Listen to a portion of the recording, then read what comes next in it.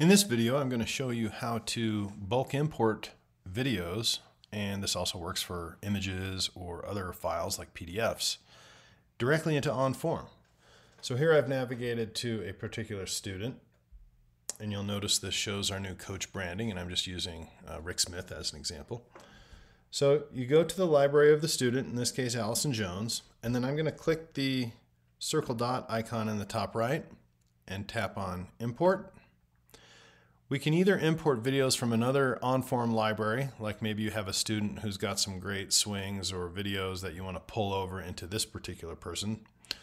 Normally you'll import from the camera roll, but you can also import from Files app and import files from Dropbox or Google Drive, etc.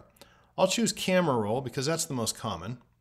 And up comes your camera roll here, and I can choose albums even,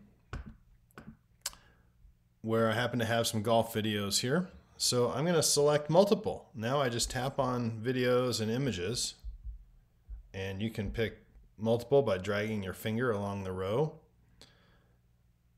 Once I'm done, you'll notice I've selected 10 videos here. Once I'm done, I'm going to tap on Add, and the system will simply pull them into the app. And we also keep the original recording date. You'll notice these are back from April. So the bulk import feature is super fast.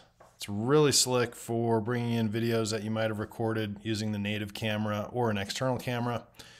And it works in any library in OnForm. Thanks for watching. Enjoy.